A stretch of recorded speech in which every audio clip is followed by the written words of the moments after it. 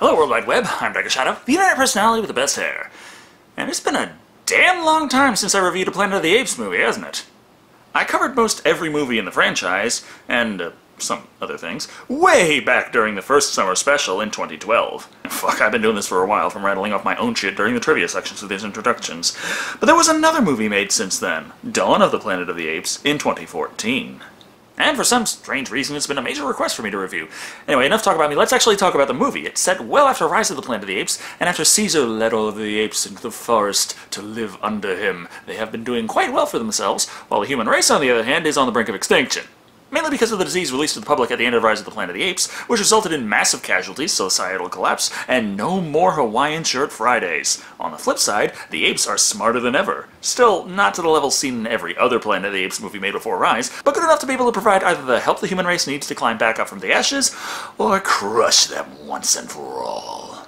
And at the very least, this review will be notable as the only one in the entire Planet of the Apes franchise that doesn't involve me shouting out, "The center of the planet of the apes." Wait. Fuck.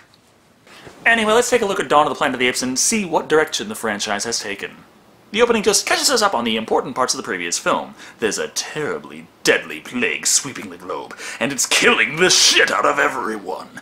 Dubbed the simian flu, humans infected appear to suffer about a 100% mortality rate. In record time, practically all of mankind is wiped off the face of the earth. Then we jump up to check out how the apes are doing, with the ape civilization being led by Caesar, mocap performance played by Andy Serkis. And they're still using sign language. And my ripping software again gave it to me without even the forced subtitles. Don't worry, I actually did go back and re-rip it and forced all the subtitles on it, so I actually know what the fuck they're saying this time. Not that all of it is very important anyway, as here it's just showing the apes are organized and capable of employing complex strategies while hunting wild game.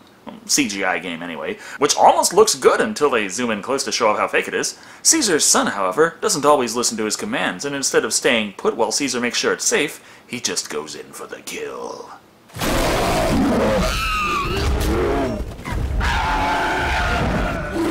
But the California grizzly has come back from extinction to say, "Fuck you, this is my town! We're already on the flag, bitch!" Of course, being in an ape community means they work together, so Caesar rushes down there to fight the bear off. As it's a big fucking bear, and this isn't the easiest task, he calls for help, which results in Koba, played by Toby Kebbell, flying in to save the day. So they're all alive, but Caesar's son was still injured. Is it just me, or does he look a hell of a lot like James Franco? And he does, doesn't he? This can't be accidental, can it? Unlike Franco, though, Blue Eyes, played by Nick Thurston, doesn't care for Caesar's words of wisdom. In fact, it seems he's on friendlier terms with Koba, who proudly tells him the scars will make him strong. We see here that the apes have built a proud civilization, with a school showcasing their basic grasp on language is growing. This is not to say everything is all well and good.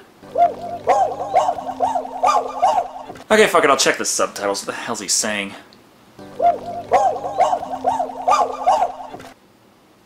Well, I knew that!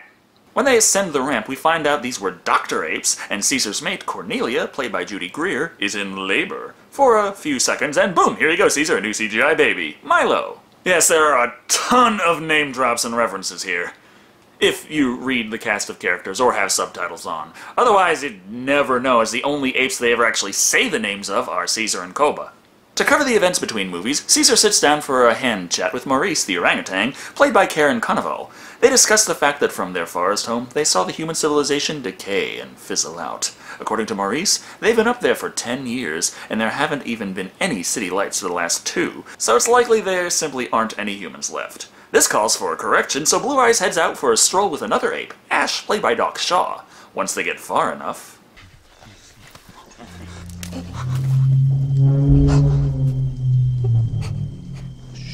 they run into the first damn dirty human.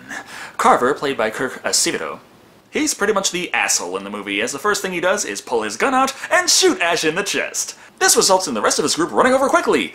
No idea why he had separated from them in the first place, and a bunch of apes swooping down, surrounding the area. This leads to sort of a simian standoff until Malcolm, played by Jason Clarke, realizes the apes look far more advanced than usual, and lowering their weapons might just defuse the situation.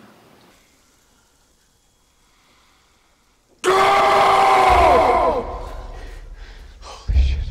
imagine how more surprised they'd be if this were an early 90s Disney flick and the apes all broke out in song like, "You a damn human, won't you back that ass up?" Which they do all the way back to town, with Koba on their tail. As they reach a security checkpoint, guarding the town from all the, dead people, we meet Dreyfus, played by everyone's favorite old man, Gary Oldman. Did you find it? We need to talk. When you told us we needed to get this monkey off your back, we thought you were being metaphorical. Rather, their mission was to find out if the magical hydroelectric dam that grew there in between movies still worked. They think it might, but there was a problem with a bunch of spear-wielding talking apes. Either way, Malcolm was still impressed with Circus's performance. He was remarkable. Really? Is that what you thought? It's what we saw. Yeah, it's what we all saw. Come on, Carver, they're not about to go around saying, yeah, Caesar looked okay, but being CGI really didn't mesh all that well into the background. Dreyfus doesn't even believe they saw what they said they saw, but tells them not to tell anyone else back at the settlement, because that might cause a panic.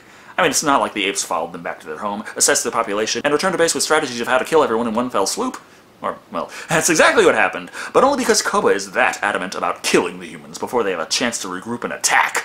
Of course, Koba's not the one in charge.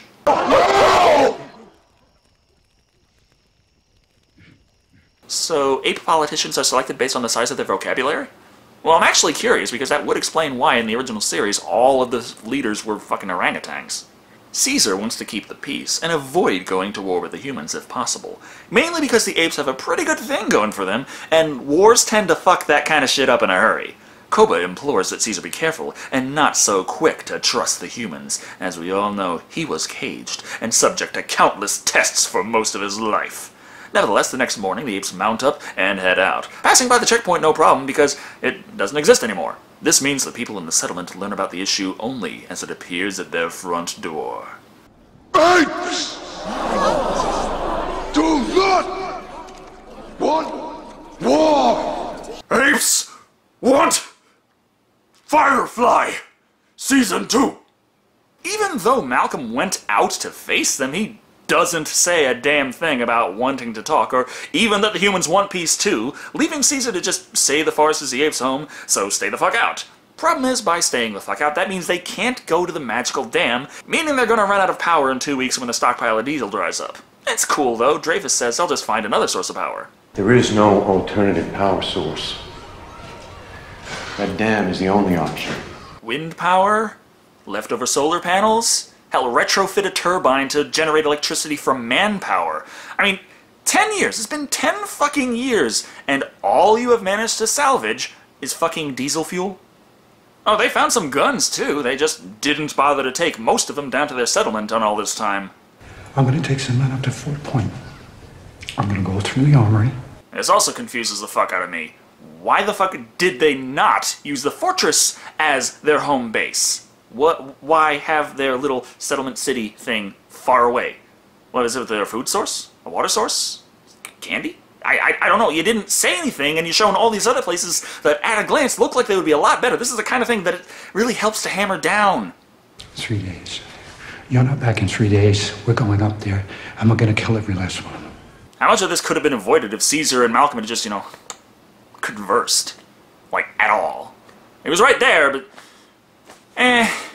Point is, Malcolm is a man on a mission, and must assemble an away team. He's intent on going down there with just himself, Foster, played by John Eyes, and that asshole who shot the ape, Carver, because he's the only one of the group who knows how to fix the dam. Malcolm's girlfriend, Ellie, played by Carrie Russell, thinks this is a pretty dangerous task, though, and her skills as a doctor will certainly help the group. Also, Malcolm's kid, Alex, played by Cody Smith-McPhee, tags along for the lulz. Son, it's not safe. I'm safer with you than I am down here. Running headlong into a huge group of potentially violent apes wielding spears is safer than your little kumbaya circle? The fuck? Gotta wonder just how fucked up of a city Dreyfus is running there, if it's comparatively safer when Malcolm rides back over to the Apopolis, immediately getting ganged up by gorillas and dragged off until they reach Caesar, and then he's finally given a chance to speak, so long as he keeps his face to the ground, that is. I need to show you something. It's not far. Human lies! No! Koba knows this place is boring as fuck, and everything remotely interesting to see is far, far away. Of course, Caesar silences the crowd and gives Malcolm a chance to show him what he's talking about. Seems the river the ape's situated next to is one that feeds the hydraulic dam, which he very enthusiastically explains is a source of electricity for the people, if he can repair it and reroute the power. Is any of this making any sense to you? Caesar's just looking at him like, motherfucker, have you tried a solar array? Of course, Caesar realizes right away what he means when he's talking about power, and actually agrees to let the people do their work under one condition. They hand over all the guns, and let the apes smash the shit out of them. Despite the disarmament, tensions are still pretty high considering Koba doesn't trust the humans' work will be any better than when humans chopped him up for experimentation. And Carver doesn't trust the apes are going to let them live anyhow. They already killed off half the planet already. Come on. What? You can't honestly blame the apes. Who the hell else am I gonna blame? You told me I'm not allowed to blame Obama anymore just because he happens to be dead. Well, I still say his presidential poltergeist has been fucking with us this entire time. Besides him, however, everyone else seems very eager to work with the apes and maintain peace. I'm the asshole. Yeah? That is your one character trait, and I wouldn't be surprised if that's how you're actually credited in this movie as well. Because of this mistrust, while the crew works hard to figure out what to do to fix the dam, ignoring the chance to just send one guy back on the spare jeep and let the people know it's okay, they're working peacefully and don't have to prepare for war with the apes, Koba tells the group he's going hunting, and takes a couple cronies down to the human settlement to investigate what they're up to. Of course, quite a few of them are swarming around the abandoned fort, looting the fuck out of the stockpiled munitions. Kobe even goes in for a closer look, despite how pointless that is, just to wind up being held at gunpoint by two people. People who are really confused and incompetent enough that it should let him know that there's no reason to be concerned. You lost? Trying to get home? Come on! Get out of here, stupid monkey! Oh, you heard it! Go! Hey, you know that second faction we found that we're close to war with? Yeah, we found him over here just feeling up one of our rocket launches. But it's cool. It's cool. I think it just was trying to find the bathroom. Speaking of being in deep shit, there's a minor little cave-in at the dam, but it's cool. The apes dig the humans out, which shows just how much they're caring about each other at this point. Even Milo breaks free of Blue Eye's grip just to give our obligatory cuteness overload while they patch Carver up. Right before revealing Carver had a shotgun the whole time. Hey! I'll kill you! That's a pretty drastic change in tone.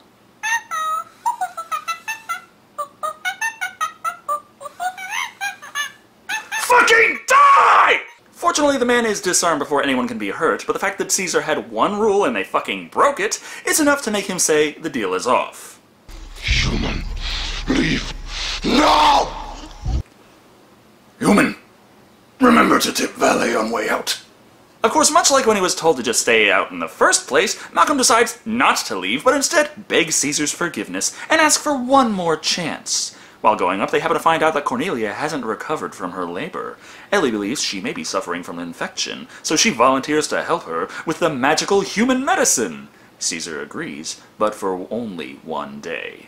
I need a little more time. One day! Ape will help.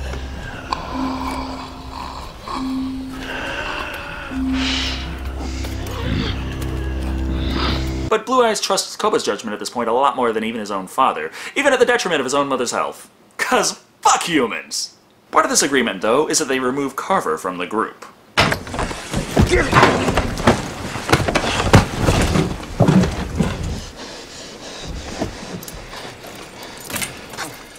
Yeah, that'll keep him. And anyway, didn't they say that they desperately needed Carver to fix the dam? Doesn't this little stunt kind of prove that they actually didn't? Why the fuck did they bring him then? Because without him, they're still working on fixing the dam. Also, Koba has returned and demands to speak with Caesar. Not about the human stockpiling weapons, that he keeps to himself. Instead, he just says humans suck and he thinks Caesar loves humans more than apes.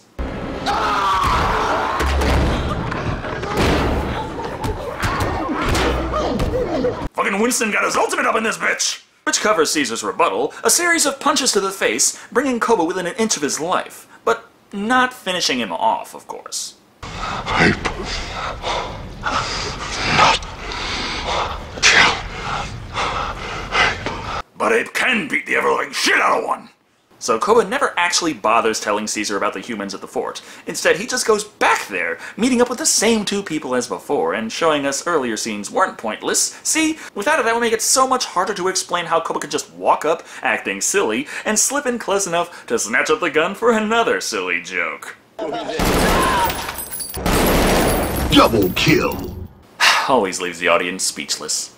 This stunt provides Koba and his two cronies with some firepower. Right when the guys back at the dam actually get the power flowing again. There's electricity at the gas station, which means they never needed cover in the first place. Am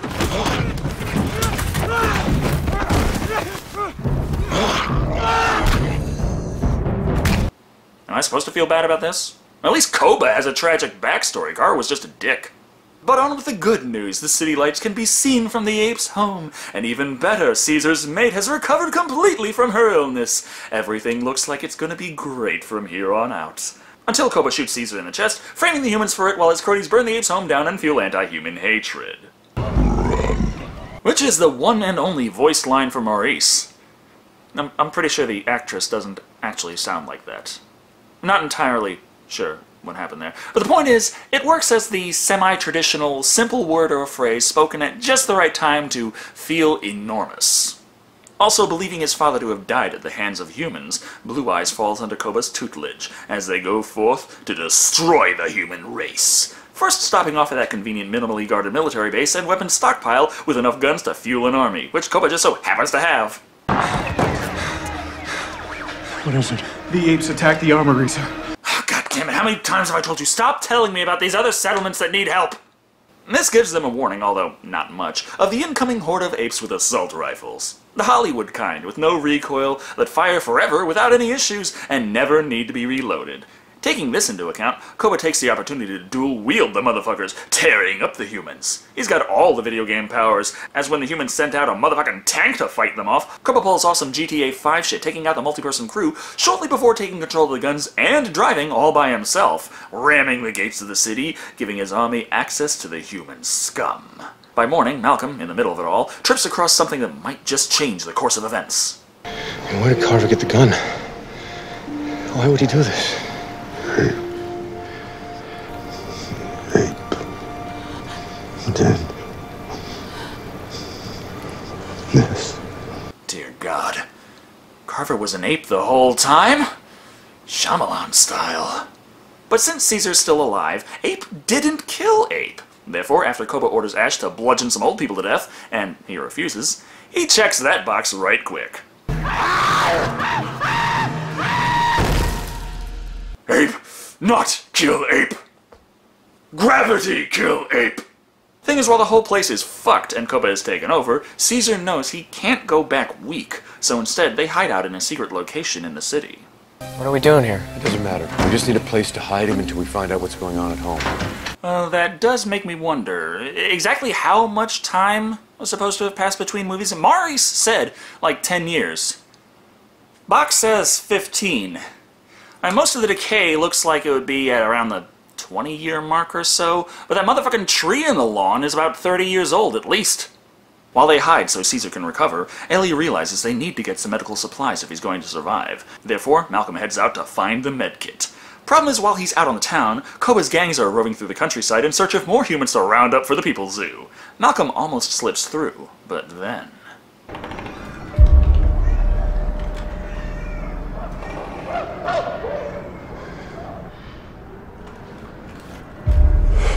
Well, there goes our master of diplomacy again. Prepare to die.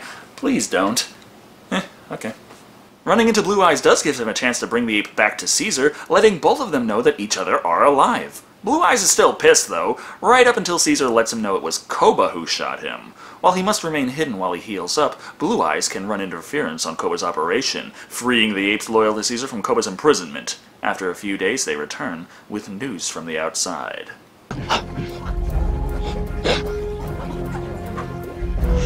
Let's go. Now. Actually, Koba has sent for the females and young to be moved from the forest into the city, including Caesar's mate and infant. So, yeah, no more time to heal.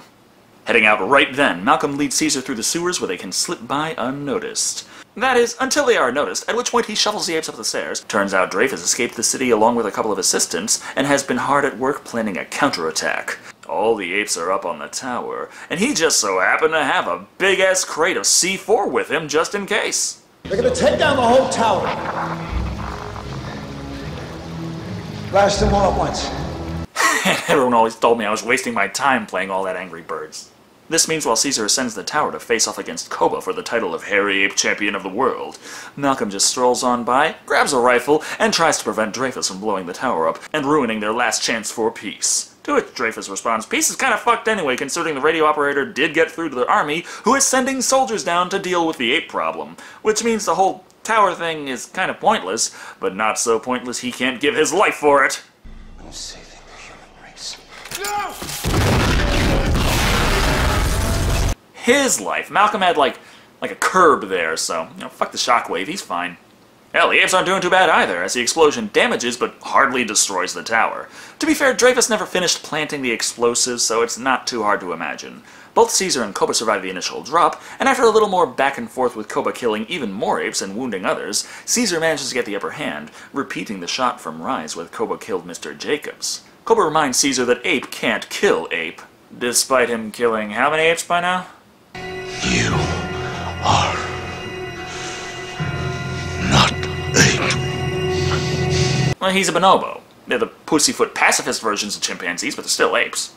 The point is Caesar drops him to his death. But it's cool, he's Caesar, he's allowed to do this kind of shit. Therefore, happy ending! Except, of course, for the fact that Malcolm comes with word that human armies are approaching, and it's not safe here. To which Caesar responds, it won't be safe anywhere now, as apes have started a war with the humans, and the humans will not forgive. Speaking of forgiving, the final shot is of all the apes bowing again to the leadership of Caesar, with one hand raised in a gesture asking forgiveness. And Caesar is poised and ready to accept the fuck out of these apologies. Hardcore submission. Yeah, for once, I'd really like to get through one of these reviews without actually thinking of ape sex. Anyway, that was Dawn of the Planet of the Apes. And it did have its issues, but it was still quite something. Rise of the Planet of the Apes was an interesting experiment that made an entertaining movie, but it didn't really have that otherworldly spark that made the Planet of the Apes series feel like something special. Dawn, however, through the transformation of the world and the evolution of the ape society, managed to pull that off. Now, it's not nearly as advanced as in the original series, and it's sort of unnatural or anachronistic, considering the apes teach literacy to each other while still having such a difficult time grasping language in the first place. That's not the part that bothers me, though. The issue I have is the lack of a reasonable explanation for why the humans didn't set up base at the fort. A fort is designed to be defensible. I can think of reasons why not, but the problem was the movie didn't give us any. Also, Carver being absolutely needed to fix the dam, until he's not at all, and not only Koba not telling Caesar about the humans having guns, but the two guys not telling anyone about Koba kicking around, where even when the guys are fucking murdered, nobody thinks to increase security at the fort until the apes swarm and take the whole thing over anyway. However, despite these issues, the scope of the scenes is amazing. Apes riding horseback and being in complete control of the new environment showcase what kind of direction this Planet of the Apes series looks to be taking, and it's very impressive. It's hard to say if they'll ever get to the level of the originals, with a surprise twist and what have you, when you consider the point of the timeline it started from, but nevertheless, this is impressive, entertaining, and not too flawed, coming in at 4 little bundles of boomstick out of 5. The next one's not supposed to come out until 2017, which probably means I won't get around to reviewing it until about 2030 or so. Oh well, thank you all for watching. I've been Shado, and remember, apes do not want war. Apes want you to back that ass up.